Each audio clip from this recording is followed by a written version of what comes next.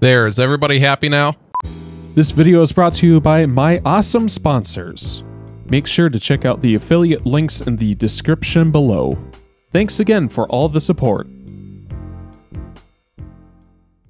Hello, my name is Matt, and welcome to the channel. Of course, this is Need for Speed Unbound, and this is my thought process on Need for Speed Unbound after 6 months.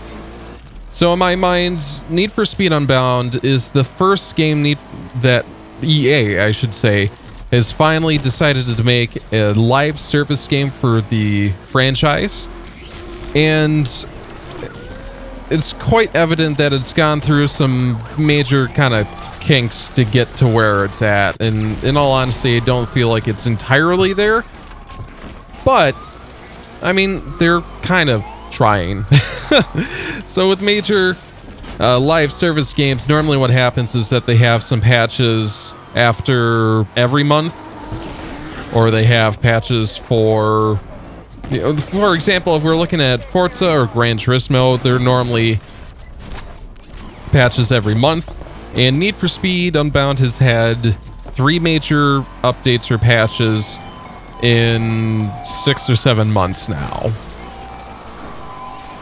Not ideal in my mind. And these aren't even like major patches. Like the very first one was adding a couple of new cars.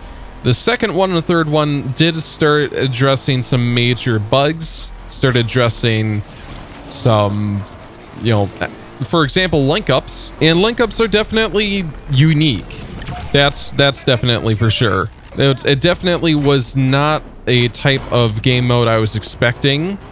In a way, link-ups are reminding me of some of the events that we've seen in Forza for a couple of years now. So it's interesting to see Criterion's thought process on how all of that works. But it just does not seem like...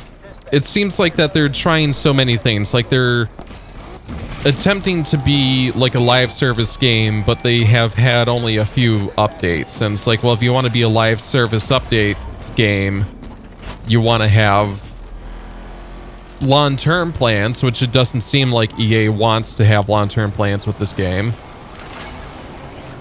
And it just doesn't feel like this game is still that polished, even 6-7 months after the fact.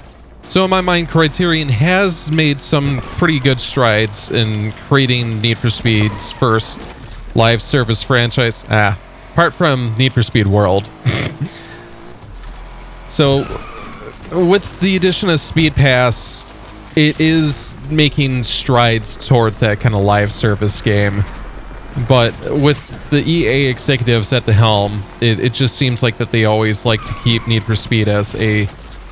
You buy it once for $70, we have 3, 4, 5 months of patches, and then we'll see you in 2 years. So I do definitely feel that there is a little bit of conflict between... There is a little bit of an internal conflict, because it appears that the executives are already kind of done with this game, considering that there's like 0 marketing still. But the developers are actually going above and beyond and continuing to give some patches to this game, which I'm hoping to see Need for Speed Volume 4 eventually. An Unbound Volume 4, should I say. But it's anyone's guess at this point to see, because they said that they'd be putting out a roadmap, and they kind of never did, so... hard telling at this point. And speaking of Criterion trying new things, all in all, this is one thing that has really struck me with this game, is their attempt to try at least new artistic things. And they added people to the world, and they added like more collaborations with, you know, hip-hop and rap culture, which I think was a really good move, because that is kind of the quote-unquote the youth culture these days. So to tap into that with A$AP Rocky, and to tap into that with Palace, that clothing brand and whatnot, I think, again, was a really good call to move in a new direction. Because if we go back, the golden crown of the entire franchise, Need for Speed Most Wanted, like, was tapping into that new metal kind of gangster idea as well. So this franchise has a tendency to go in a million different directions, and that's the one thing that I've struggled with the most, is potentially the lack of identity. But that might actually be Need for Speed's identity, where you've got Need for Speed Hot Pursuit, where it's just you're having police chases in the middle of these canyons and whatnot. But then you've got Need for Speed The Run, which was a story-driven game. And then you've got Unbound and Heat and Payback, which tapped into the tuner car culture in an open world environment. I should say 2015 as well. I don't know. It's really interesting to see Criterion attempting to continue to make these new strides. But this open world kind of formula is also getting a little bit stale, where it's the idea of having the car customization in open world with cop chases.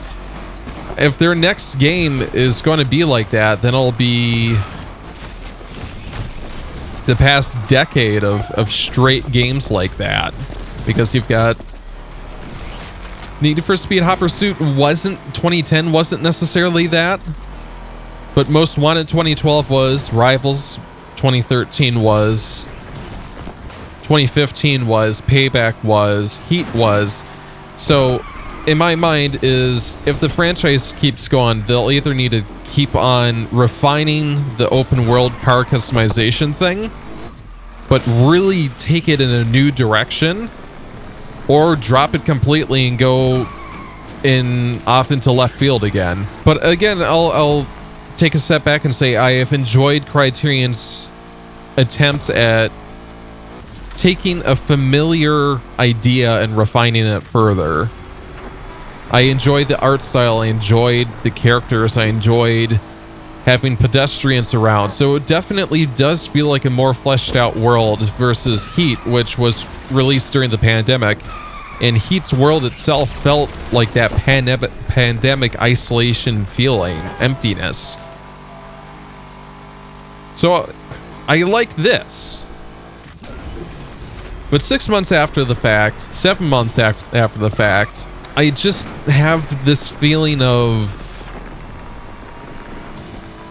wanting more from the franchise. Because again, like I've been saying, is if they go in the direction that they want to make this a live service game, then they need to jump in head first and announce a roadmap saying that this is what we're going to do for the next year. But again, that communication from the marketing department is just not there. They'll let us know a week before an update comes out, and then they'll release a trailer for the update, and then they'll say, see you in 2 months, or maybe not. So do I enjoy Unbound? Yeah. I do enjoy this game. The issue that I've had, though, is with the lack of people playing this game, because of the lack of marketing to even say that they were releasing the game, still irks me. I actually had my wife pick up this game for PlayStation 5, and I picked up a PlayStation 5 copy as well, and we played it all of once. And since then we've talked about it, and she's like, nah, I don't really want to play it again. It just... So I don't know if it's... I'm more than certain that it's the fact that she just doesn't like racing games all that much. That's a different idea. But at the same time, too, she played a lot of Need for Speed Heat, and I played a lot of Need for Speed Heat, and there are a lot of friends in my friend group that played Need for Speed Heat a lot. But as soon as Unbound came out, absolutely nobody knew / cared about it. So I do feel Unbound, getting back to the topic, I do feel Unbound is a good game. I honestly do. There are a lot of new attempts at being unique, and I appreciate that. The art style and the link-ups and the transition into appearing as if it's a live service game. The new deals with youth culture. God, I'm aging myself so much already. You know, collaborating with A$AP Rocky and Palace Clothing and all that kind of stuff is a really unique direction. I do think that was a good call, but I really don't see where Criterion can kind of go from here. I imagine that they'll release another patch, maybe, and then that's it. And the fact that it appears that a large amount of the community has just stopped playing this game and has gone back to playing the retro games already kind of tells me that everybody finished the story mode and tried the online mode a couple of times and just nothing, it just didn't hit them right, where they're like, okay, fine. I honestly do feel that the going to next gen only really hurt them, because if they made this more open to, they would have needed to have the foresight to know that PlayStation 5 and Xbox Series X were going to be highly, highly, highly limited in supply. And because of that, there just wasn't the need, want, or desire to pick up this game because nobody had the consoles yet. 2 years after the pandemic. So I think that there are a lot of little decisions that, when added together, really created this awkward place that Unbound is in. I don't know if I'll call it a diamond in the rough. I know previously I have called it a diamond in the rough, but at the same time too, I feel like that there are a lot of things that still need to be fixed that just won't. So I wish I had a lot better things to say about Unbound, but just the bugginess of the game. I tried to get wheel support to work for 30 minutes before the recording, and then it just never did, or it just had some bugs with that. I mean, the graphical issues that we've been seeing throughout this recording, the lack of a roadmap, the lack of communication, the lack of marketing, the conflict that we have with the executives only wanting to make it a 6-month game and the developers still continuing to update it, but making a big deal out of adding a couple of cars in a game mode that should have been here on launch. It makes me feel a little bit sad because this is a decent game. And due to a lot of weird decisions, it's not going to be remembered well, I don't think. So 6 months after the fact, clickbait time. In my opinion, Need for Speed Unbound is dead, but has been dead for 3 months. Will I continue to play this game? Now that I'm done with Forza Horizon 5, and now that I'm done with the car list in Gran Turismo 7, I think I might play this a little bit more, just because it's been so long since I played it before. Will I pick it up again when they release Volume 4? I hope they release a Volume 4, but yeah, I probably would. I'll probably make a video on that, but let me know down in the comments section below how right or how wrong my opinions are. Let me know what your opinions are on this topic, if you guys are still actively playing Need for Speed Unbound, or if you have gone away and just hopefully waited for Forza Motorsport or Test Drive Unlimited Solar Crown, or if you guys are hyped for the Cruise Motorfest. So again, let me know all of your guys' comments and thoughts and opinions down in the comment section below. If you enjoyed this video, of course, make sure to like, comment, subscribe, and ring that notification bell for more content to be released on Fridays at 10 a.m. Central Time. Of course, my name's Matt, and I hope you guys have a great day today. Take care. Bye.